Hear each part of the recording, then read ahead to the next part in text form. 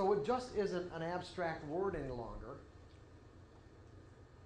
It now has the potential to act as a force on our senses from the inside out. Most everyone just naturally assumes that the environment expresses itself as a force on our senses and that the energy flow is one way. The environment acts as a force. We perceive that force through our senses and as a result affected by it. I touch an ice cube, it is cold. I touch something hot, it is hot. I see darkness and no sunlight, and it is night. But what allows me to recognize all this as cold, hot, night is the fact that the cause and effect relationship reverses. Meaning that once something is, let's say, installed in our mind and associated with these particular words or concepts, then the words or concepts take on the quality of the experience itself. Are you guys with me on this, sort of? So an abstract concept like word, just a word,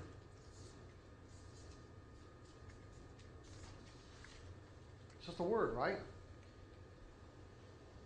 So, you know, just a word. But it's not just a word, is it?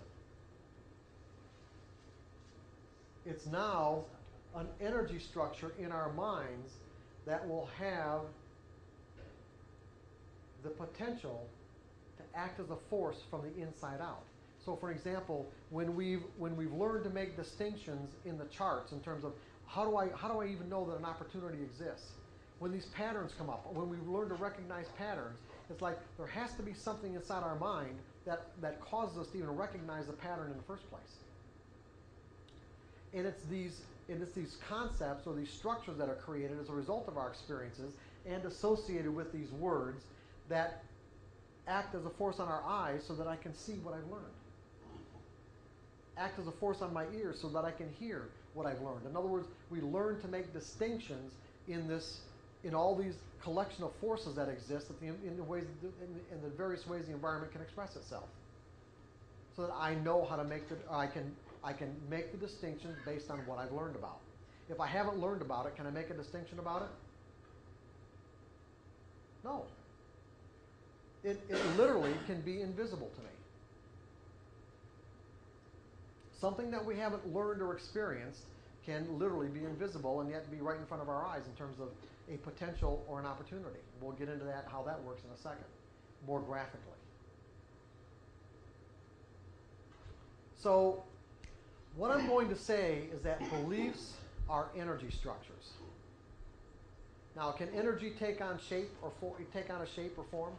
In other words, when I say that a belief is structured energy or an energy structure, does that make any sense to anybody? Does it? I guess maybe in the context that it can create an emotional impact on you, if that's what you're referring to. Okay. That's good. That's not exactly what I'm referring to, though. Can anybody think of something in the environment that would be analogous to beliefs taking on, our energy taking on shape or form?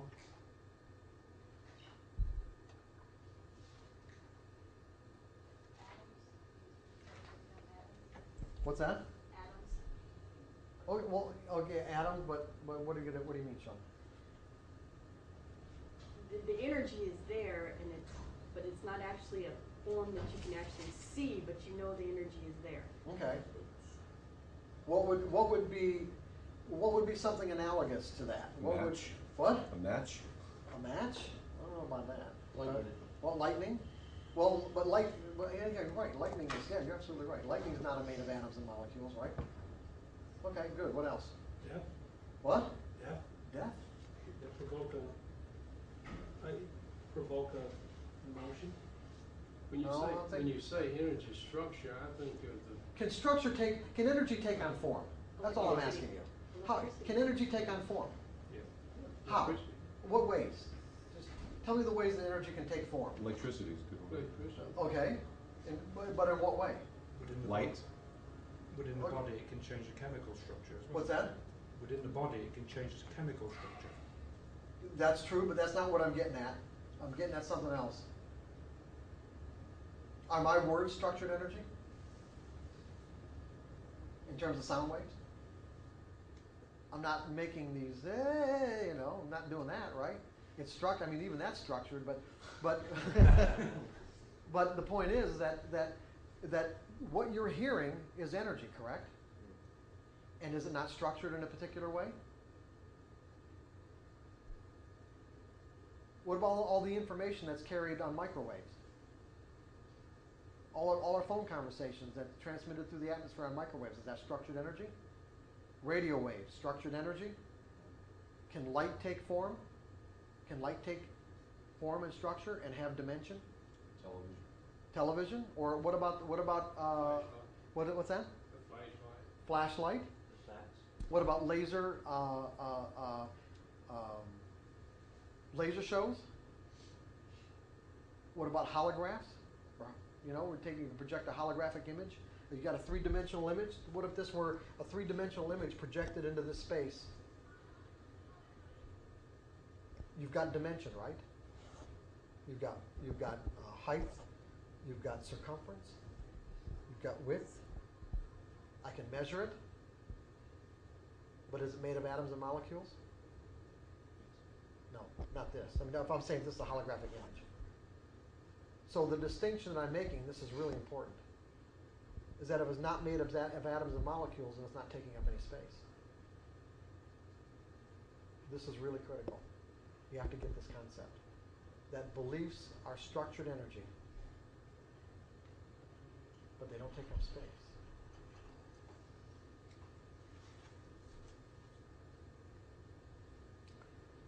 Now, how do we know that beliefs aren't made of atoms and molecules? Why do we know that? Can't touch it. Can't talk about it. Well, no, think about this. How do we just know that they're not? Can we make that assumption? I'm here. I'm making a statement, but why can I even make that assumption in the first place? They're limitless. Yeah, but why do we know that? Why can you make that? Why are you saying what you're saying in terms of they're limitless? Because there's substantial capacity. If they're in the brain, you can get as much as you want in there. I'm not going to disagree with that, but still, is there any other tangible way to know that beliefs are not made of atoms and molecules? You can't see them. Yeah, you're okay. In other words, we know that brains, let's say people's mental environments or brains have been dissected down to the atomic level, and we know, at least as far as I'm concerned, I haven't read anything or heard anything where somebody has experienced somebody else's beliefs firsthand, meaning in their natural form as they exist inside our mental environment. Even people's memories can't be experienced firsthand. We know that scientists have learned that if you stimulate certain parts of people's brain, that they will experience certain memories that let's say that exist in that particular region of the brain. That's where they're stored. But the scientist doesn't experience the memory firsthand. The scientist only experiences the memory based on how the person related the memory to the scientist. And as of yet, no one has experienced what someone's memories are or what someone's beliefs are as a first-hand experience.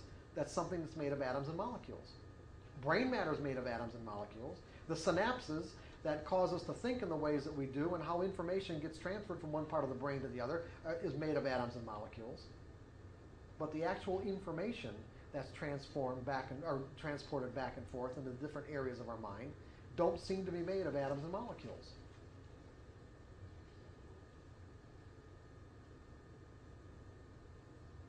Does that make sense to everybody? They seem to be made, I'm just going to say, of structured energy. Electrical energy. Yeah, electrical energy. Now there's a real important implication here. That if the environment can express itself in an infinite combination of ways, and if beliefs and memories aren't made of atoms and molecules,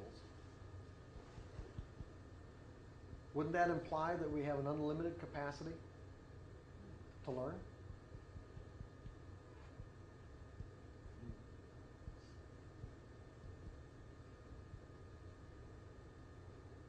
And what keeps us from learning everything there is out there to learn? What keeps us from making every possible distinction there is to make? Beliefs? That's right, our beliefs. What we've already learned.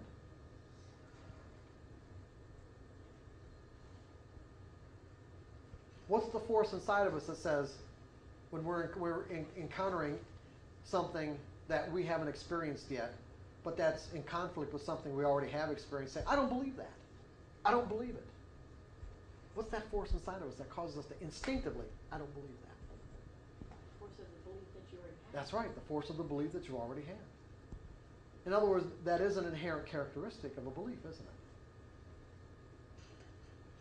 To immediately, and without any conscious thought, resist any other information that might be in conflict with it, regardless of how functional or dysfunctional the belief may be. It doesn't matter what it is. That's just the way beliefs operate. But that's not what I'm getting at the moment. What I'm getting at the moment is that you understand this nature of energy that takes on structure and form. Energy that takes on form. In other words, I want you to make the nature of a belief as tangible as possible in your mind.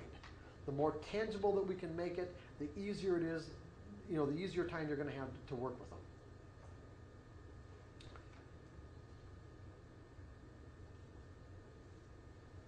There's something else analogous to structured energy that's probably the best example that there is, and that's dreams.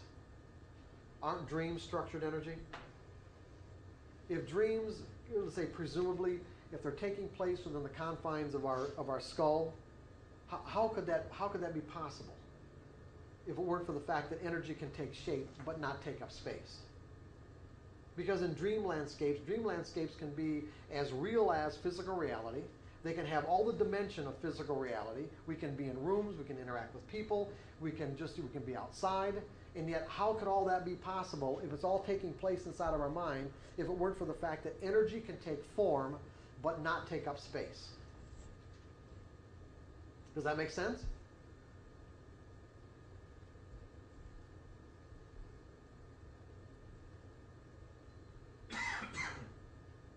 So, do you guys have any questions about this so far?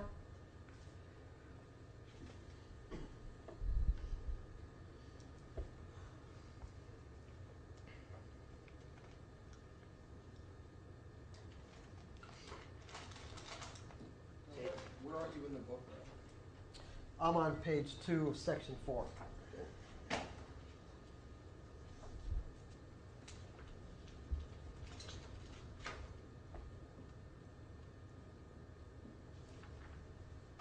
So, what beliefs do is once we acquire one, they reverse the cause and effect relationship that we have with the environment. Meaning that instead of the environment acting as a cause, as it's expressing itself. Remember, the environment is just energy. We can really just boil everything that happens in the external environment as simply energy expressing itself in some particular way, whether it's nature or other people. It's just the environment expressing itself in some particular way, acting as a force on our senses. Once we acquire a belief, the cause and effect relationship reverses, meaning that now what happens is that energy gets interpreted in a way that's consistent with what we believe. It gets shaped. In other words, the force on the inside, the structured energy on the inside, acts as a direct force on our eyes so that we perceive information in a way that's consistent with what we believe. It acts as a direct force on our ears so that we hear information in a way that's consistent with what we believe. On our sense of touch, taste, and smell, so that when I touch this, I know that it's a marker. I can feel it. That's the concept this structured energy in my mind of a marker so that I recognize what this is.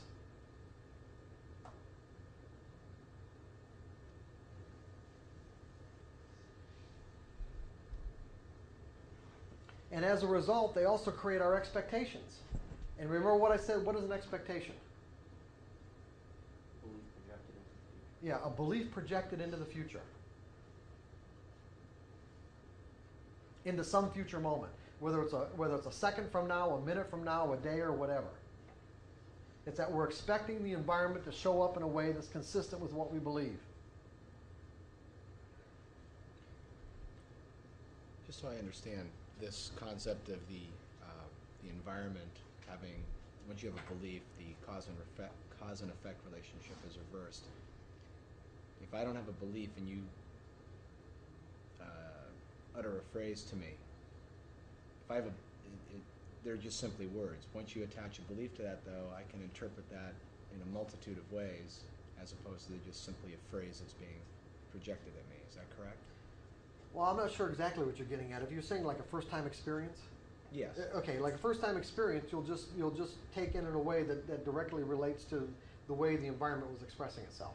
Right. So there'll be a direct one-to-one relationship. Right. But now there may not be a direct one-to-one relationship if there's any similarities to anything else that you might believe. So there could be part of it that could be brand new, and other parts of it that you might interpret in ways that are consistent with something that's already inside of you. So Right. that you'll start making connections immediately. Right. Because that's what our minds do. They automatically, remember, our minds are wired to associate, so we'll make these connections. If there's any similarities at all, our minds will start making connections to what we already know. And the reason why is because it's uncomfortable to be in a state of confusion. See, information that we can't make any distinctions about creates a state of confusion until we've learned to make certain distinctions. What does it mean? What does it mean? Now, when we know what it means, we're not in a state of confusion anymore. That doesn't mean that what we've determined it means is functional, or that's going to help us in some way. But we'll get into that in a second. I'm getting ahead of myself. So, what do beliefs do? They manage our perception and interpretation of environmental information. They create our expectations. They determine what actions we take or how we decide to express ourselves. Now think about this. Behavior, expressing ourselves, requires energy. I am going to express myself and you are going to express yourself in a way that's consistent. Your outward behavior will be consistent with the energy that's inside of you. It's that simple. It can't be really any other way. And the energy is inside of you. How that energy is structured are what you believe, or is what you believe. Now, you may not know what you believe, meaning that you may not have taken the time to say that, or to extrapolate your behavior and say that, for me to behave this way, this is what I need to believe. Or for me to behave in this circumstance, this is what I have to believe. But that's not a very hard thing to do.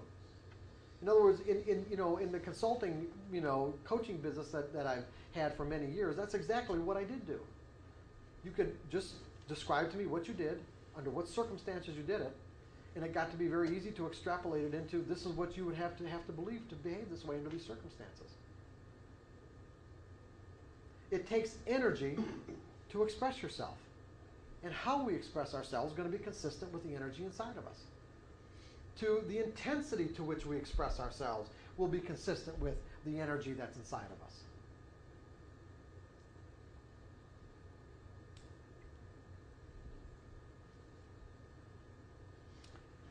And in terms of our expression of our behavior, it will be a function of basically two broad categories. Our beliefs in relationship to these kind of genetically encoded behavior characteristics that we came here with,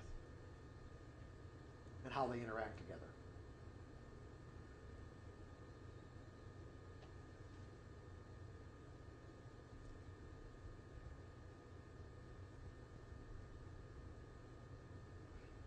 Is this making sense to everybody? Okay.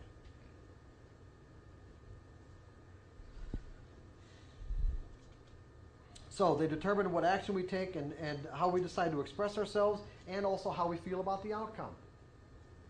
So if I'm interacting with the environment in some way, you can say that I have a particular reason or purpose for doing so.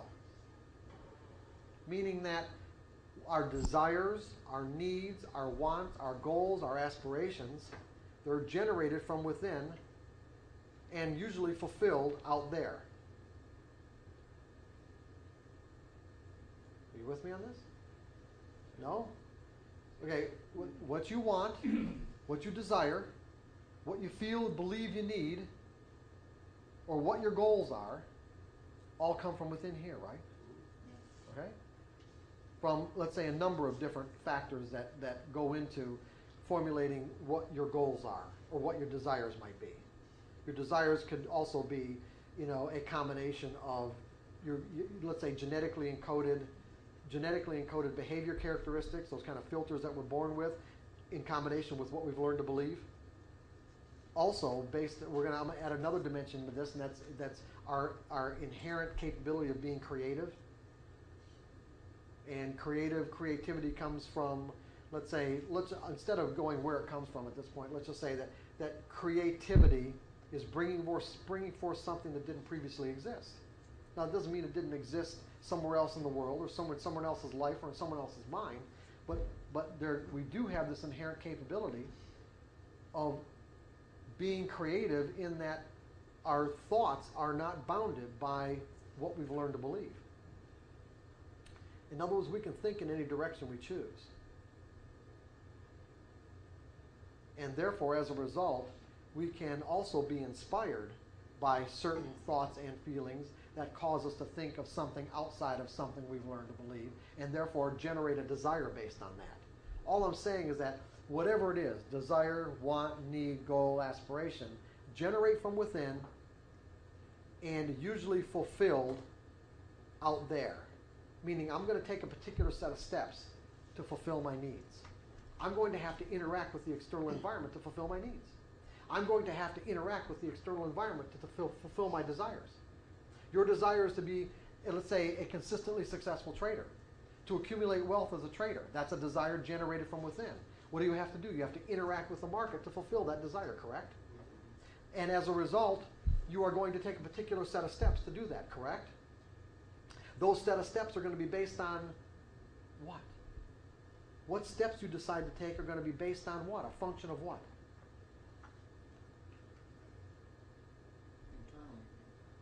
No, come on. The set of steps you take in any given set of circumstances to fulfill your needs, wants, goals, desires, whatever your agenda is going to be based on what? Beliefs. Your beliefs. What you think works, right? What you think works. What you have learned to believe works.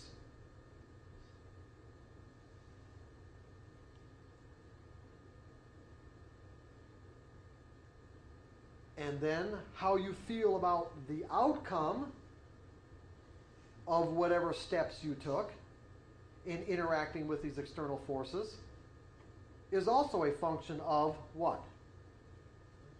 What I've learned to believe. So probably, when you look at sports, the dynamics of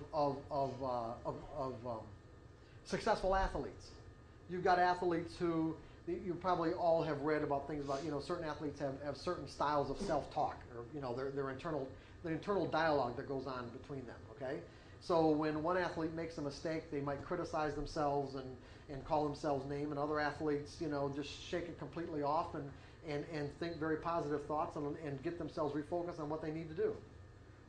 Those are based on beliefs that they have about what they think works. Or whether they even think it works or not doesn't even make any difference, because a lot of times, certainly the self-criticizing beliefs were usually installed by other people anyway, and they won't really even have a choice in that respect unless they've gone ahead and kind of cleared that stuff out, worked on clearing it out. They won't have a choice about what they're hearing in their mind anyway. But the point is, it is based on how they feel about the results of any particular action they take will be based on what they've learned to believe. So you can, so what I'm saying is that regardless of what outcome you get, you can actually acquire a set of beliefs that allow you to think positively of yourself regardless of the outcome. It's just a matter of what you've learned to believe. What you've learned to believe about the nature of mistakes.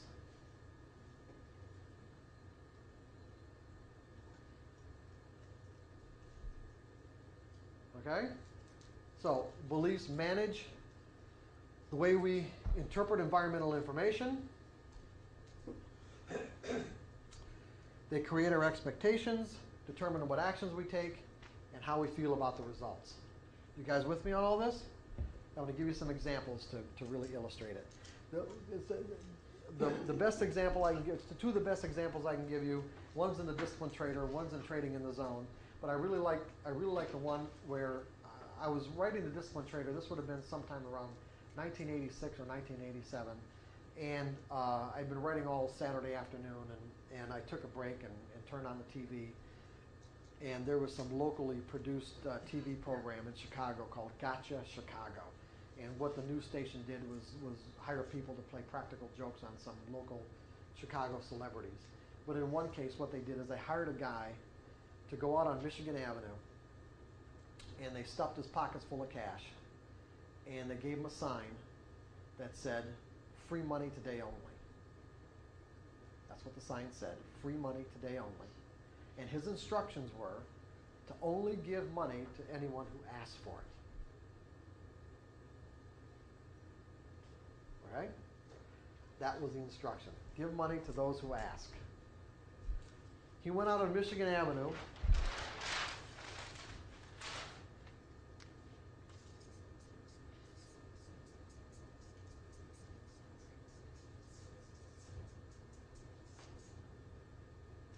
Okay, free money.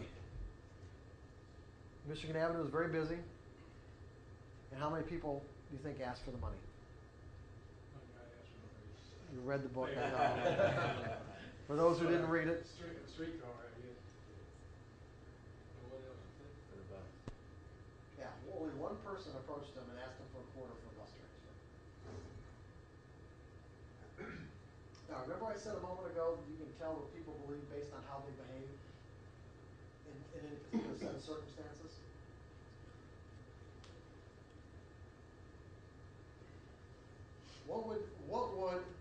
We could presume, let's make some assumptions. We can make assumptions, first of all, that people could read the sign that said free money today only.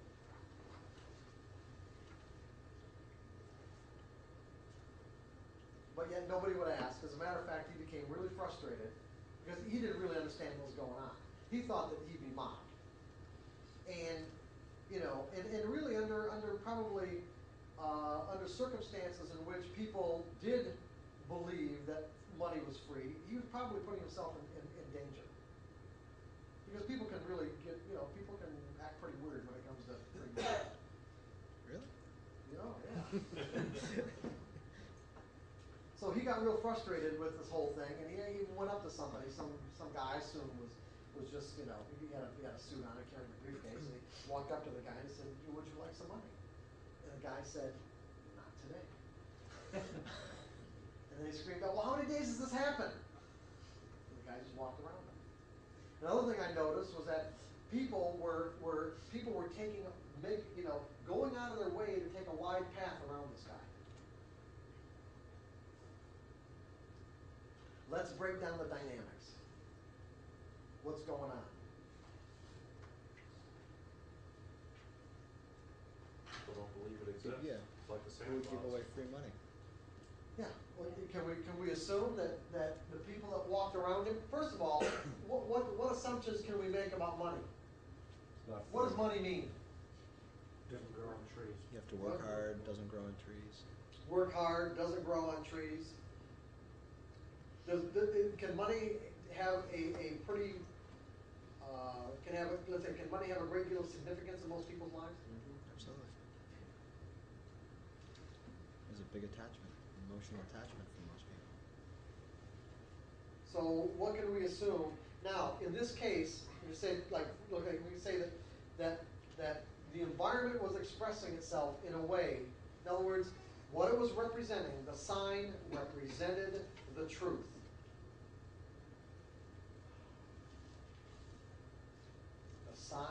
presented the truth. The money was free. And yet, this is what I was talking about how opportunities and certain distinctions about the nature of the environment can be invisible. The people that made the decision to walk around this person, to actually take a wide path, what would that tell you about what they believed in that moment based on how their beliefs were causing them to interpret that information? That's crazy. They believe there's no such thing as free money. There has to be a catch. That's right. Probably no such thing as free money, and the guy could be dangerous and crazy. In other words, if the money were really free, he would already be mobbed. Otherwise, this guy must really be a nutcase, and therefore, I should take a wide path around him to avoid the possibility of coming into contact with him. Now let's look again, let's break down the dynamics. I don't believe that free money exists, okay? That's basically what they're saying. In other words, the environment can express itself in an infinite combination of ways. Remember that? And even though free money is unlikely, free money is rare, in this case, it was real. It existed. And other than one person, nobody could perceive the existence of what was real from the environment's perspective. So if I'm operating out of a belief that free money doesn't exist, how will that act on my perception of information? Because what I have is a contradiction. I have a contradiction. I'm operating out of a belief that free money doesn't exist, and yet I see a sign that says free money. That is, now I'm dealing with information that's in complete conflict with my belief that free money doesn't exist. How do I reconcile the conflict? Change your belief about free money. No, not in this case. No. People aren't going to on the street and start changing their beliefs. That's for sure. How are they going to reconcile the conflict? Interact with them? Or avoid Interact? No. Go and take it. You already said it. You already decided the guy's crazy. Oh, they listen to their own beliefs. They Yeah. don't change. You guys are okay. I'm sorry. I'm not making myself clear. I've got a belief that says free money doesn't exist. That's my reality. I've got information in the environment that's in direct conflict with what I think is real. How do I reconcile this conflict between what's in front of my face? I can read the sign. You gotta ignore one of them. changing energy? Yeah, I've got to rationalize it away in some way. In order to keep your belief. Not to keep nothing's going to happen to my belief. Believe me, that ain't going to happen. My belief isn't going to change at all. I mean, people's beliefs just don't change unless something very dramatic happens or they consciously do something about it. But I still have to because I still have to reconcile the conflict. It needs to be You justified. ignore What? You ignore it. I can ignore it, or I can again, like Jeff said, I can decide that the guy must be crazy because he believes free money's big. I just can't walk away from free money. What would happen if they decided to just take a chance that one day and go against their belief and really see if there was? That's right. We're going to get into that in a second, Sean. Okay, that's But right now we're just dealing with the people who saw the sign, could read it. What do they do about it? What do we do about it? See, these shouldn't be hard questions to answer, guys. This is something we do every day in our lives. Every time we confront conflicting information from our friends, our spouses, or whatever, we find some way to either argue our way out of it, right? Or if we can't do that, what do we say? Well, you're crazy. Rationalize it away Until you're not in a state of conflict anymore. I've got a belief that says free money doesn't exist. I've got conflicting information I'm being confronted with. I didn't ask for this conflict, meaning that I stepped into it inadvertently. I'm walking along the street, and all of a sudden I see this sign that says free money today only. It completely violates what I believe to be true. What do I do about it? I say, well, it's not true. And as a result, this guy must be crazy. So So as a result, my belief that free money doesn't exist, manage my perception of the information in a way that's consistent with what I believe. My expectation was one of possible threat or danger. The guy I decided was crazy. My behavior is I take a wide path around this particular person to avoid encountering him. And how do I feel about the results? Good. Good. Yeah, I did good, didn't I? Okay? I avoided a possible conflict with a crazy person. The belief ruled all of your actions. That's right, the belief ruled the whole process. It created an experience that was completely, let's say, out of touch with the reality of the situation.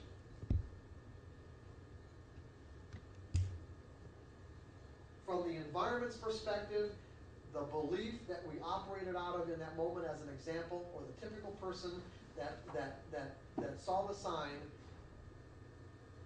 the way the belief, impacted their perception, their expectation, their behavior, and how they felt about the results, created a reality for them, meaning an experience, a reality for them that was 100% or 180 degrees away from what was available from the environment's perspective. And interestingly enough, if you gathered those people together and asked them what they experienced, they would tell you what they experienced based on what they knew. Because their experience reinforced their belief. And if encountering the same situation again, what would they do? Same thing. The same thing.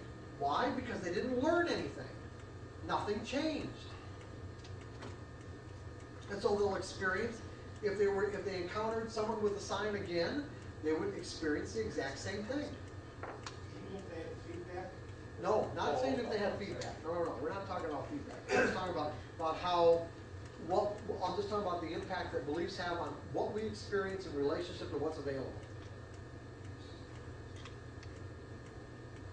The belief rules. The belief rules, exactly right. So now you can, just as a little side note, now you can start to see when I say that if I believe that I don't need to know what's going to happen next to make money, or I believe that anything can happen, or I believe that it only takes one trader somewhere in the world to negate the positive outcome of my edge, am I not going to put a stop in the market? Am I not going to predefine my risk? Can I possibly do that if I have those beliefs? I couldn't do it. I couldn't make that mistake. I couldn't make that error.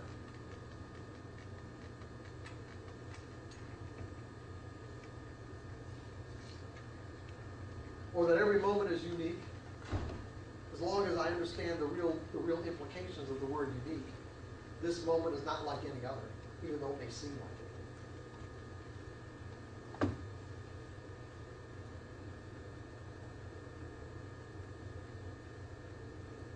See, this moment is unique won't let me think that I know what's going to happen. It won't let me think that. And since I know I don't have to know, then it doesn't become an issue, does it? Think about that. This moment is unique, won't let me think that I know, and because I believe that I don't need to know, it's not even an issue. So that I stay in the now moment, meaning what's the market telling me about its potential to move based on the pattern that exists right now.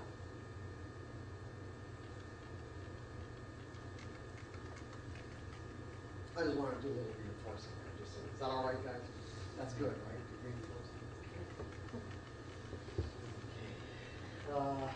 Okay, so again, if all these people, we gather together all these people to get their feedback in terms of what they got out of this, they would relate the experience in a way that was completely consistent with what they experienced, because the experience itself reinforced the belief, creating a closed loop.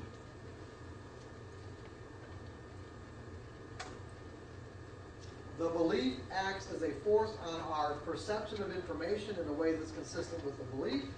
What we expect is consistent with the belief. what we do and what we do is going to be consistent with the belief. Therefore, the experience that we have will be consistent with the belief, and therefore everything gets reinforced, and nothing that might exist outside that circle even has the possibility of entering into to break the circle.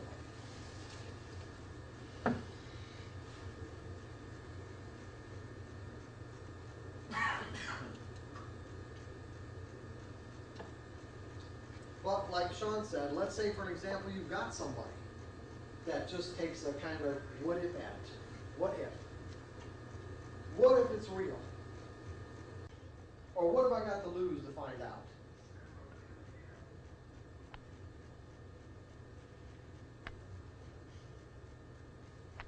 And so this person just goes up and says, okay, give me $10. And the guy reaches in his pocket, pulls out a $10 bill, and hands the $10 bill to the person. Now what? Now we look at the dynamics. Now what? What? I should ask for more.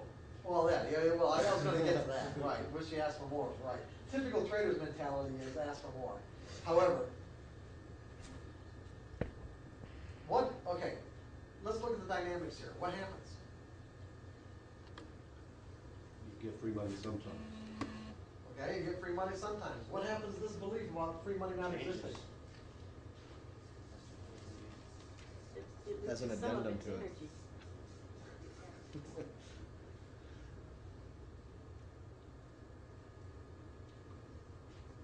Weakens. Yeah, we pulled some energy out of it, didn't we? In fact, when you look at the nature of this particular concept and how definitive it is, we could say that what we've really done is pretty much neutralize it. Because you can't say it doesn't exist, because it does exist. It's not black and white. It might not be common, but it does exist.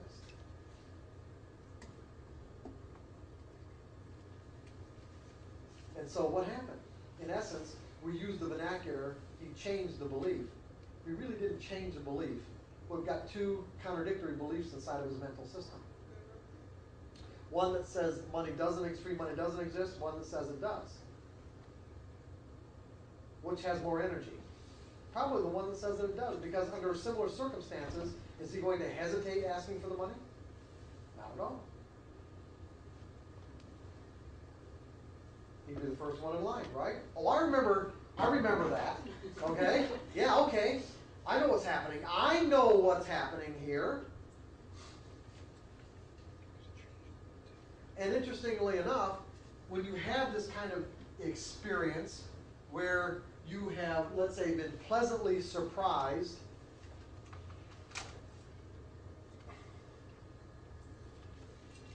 with an experience that contradicts a limitation, you might say, because this is a limitation, and pleasantly surprised, what are you going to do?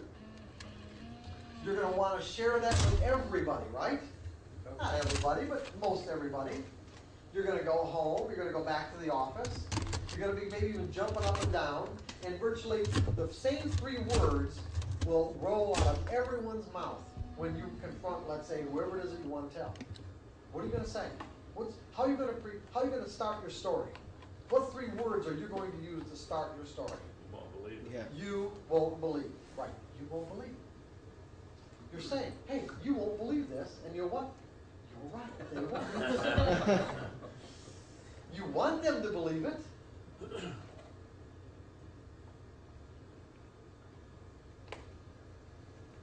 But you're right. They probably won't.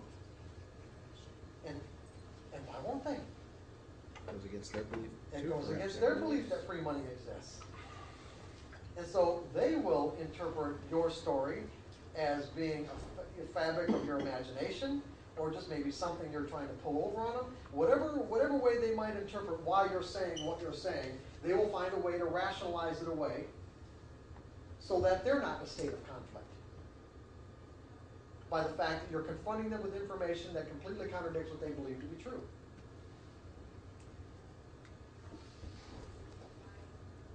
You guys with me on this?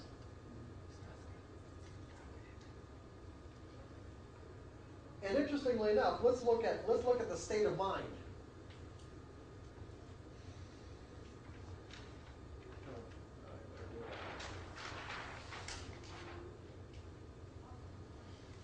This is the critical factor here. State of mind.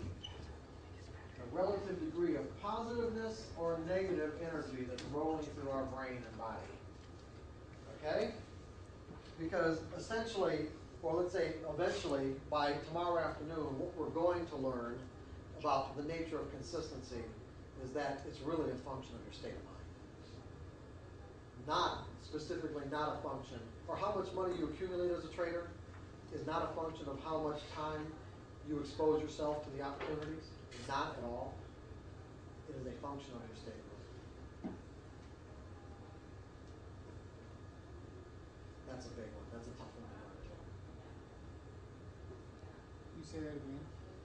That the amount of money you accumulate as a trader is not a function of how much time you spend exposing yourself to the opportunities, as most people think that it is. In other words, the more opportunities I expose myself to, it would make sense that the more money I should be able to accumulate. And I'm saying that is expressly not the case. The amount of money you accumulate is a function of your state of mind while you're trading. If you're in the most conducive state of mind to be making money, you will make and keep more money whether you traded 5 minutes a day or 5 hours a day, if you can stay focused in the most appropriate state of mind. And so the whole idea is that if you're not in the most appropriate state of mind, then again, don't trade.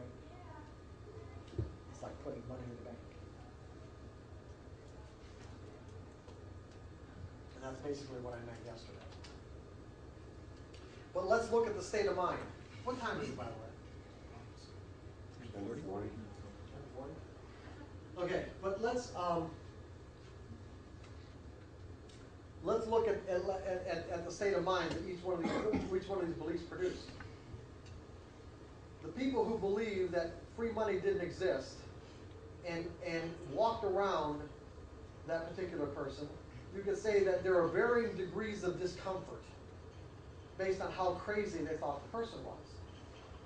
The crazier they thought the person was, the greater the degree of discomfort. So you could take someone who really thought the person was crazy, and instead of just taking 5 or 6 feet, there's a one-to-one correlation. You can even measure it, basically.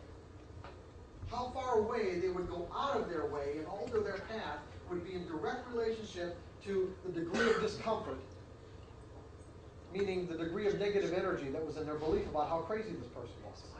To the point where somebody might even just cross the street just to stay on the other side of the street. And so their experience of the situation was, let's say, close to, if this was terror, okay, and this is confidence, you could say that someone could actually create for themselves an experience of fear or terror. When that's not what existed at all. Go ahead, Michelle. Mark, there's a little problem with the microphone, so can you just take it? Now, what we were talking about before we went on break, was that we were talking about various states of mind. And how whatever beliefs we're operating out of in any given moment will basically control or determine what state of mind that we're in.